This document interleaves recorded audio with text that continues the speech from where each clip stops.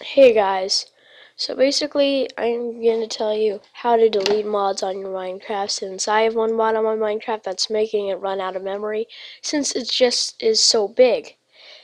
And so let's go to run. So you press the start button and you press R, and then it opens up run.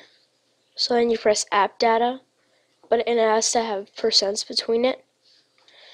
And I'm moving you .minecraft. Now you go down to mods. Now I have all my mods right here. Crossbow mod, iChun, Until, Keithiads, whatever. Metallurgy, Portal Gun, and the RubyCraft mod. What I don't want is the Metallurgy. So you right click on it, and then press delete.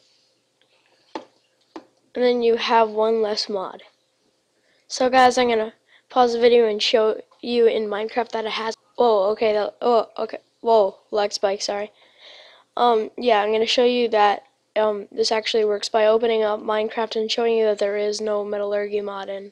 Okay guys, I'm on my Minecraft 1.6.4. Let's check if there's my mod on for Metallurgy. Minecraft Coder Pack, Forge Mod Loader, Minecraft Forge. These are the three basics that you get if you have Forge on. Crossbow Mod's the one I have. iChun Until. So yeah, I have some of iChun's mods, so I get that. Keithy Untils, and Portal Gun, and RWB Minecraft. Those are basically the only two real mods. I don't have my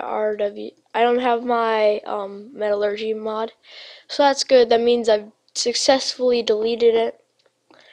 And remember everybody, this is for Windows 7 and 8. I think it works for Linux and everything else. I don't think it works for Mac, because Run, I'm pretty sure, is only run by Windows.